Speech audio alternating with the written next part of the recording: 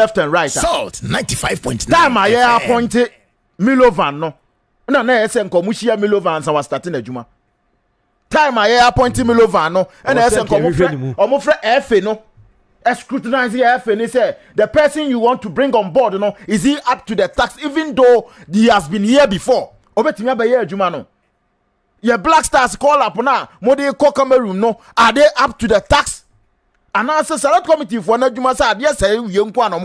That is why I was asking you.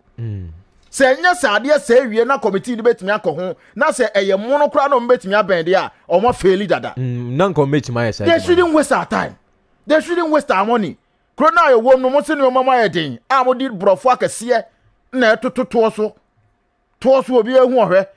And no, a man for 10 hour hono. And he has a drain home. Nanya committee. Wafa. To see I think 1 month for your playoff now, yeah, bono. A dream, no, we should think about the playoff. And yeah, we are from the let me tell you, what for Otuado? Otuado Wafano. What for another backroom staff? Otuado and Cameroon Grana. He was part of the backroom staff now. You're fine, no. Oh, technical advisor.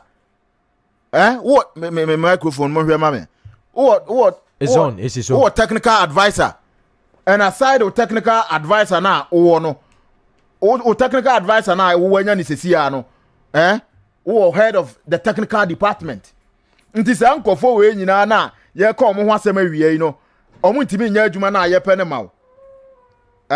Adwuma na wo pese ye nye no.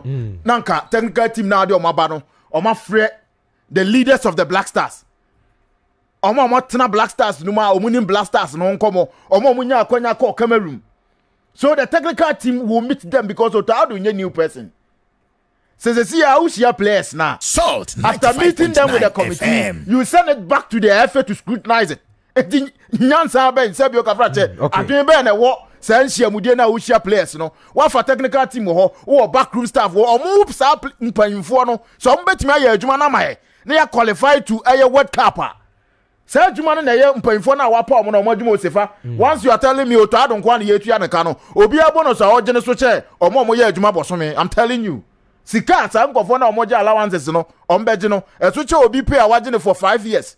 Allowance keke no ebe so ache nti yemfa sa adwuma ne momo committee nkofo ya obo prepare select committee for no why na nim ball mu che the technical directors of the Black Stars. All right, why na nim mu che the management committee na ya pamo mo no enti omo na ese technical team no entena se me ho proper planning as ya bekọ akobo playoff na yakobo nti so mkoba na anya yi a that is where you call all of them say ya de adwuma hye mo nsa ejimudi se mo nkoye mra na sa amriti ya nyanya ekọ enwu Nigeria for onim se o must start a tried and tested players. They are thinking about the game. They are thinking about the game. Yeah, they yakobo afcon de ankoye ni aka ho. De ankoye no mo premo ho obi ansra mo se mo nkope coaches. Mo di coaches abesunsum dan. Ayete se pam. Nti yamfa adwuma na mo they should call the players, talk to the technical team. Ni enhu ade pam de ebekọ akwa na mo meeting committee na mo so nsa mediska. Sina Medase 0591 347 425 0556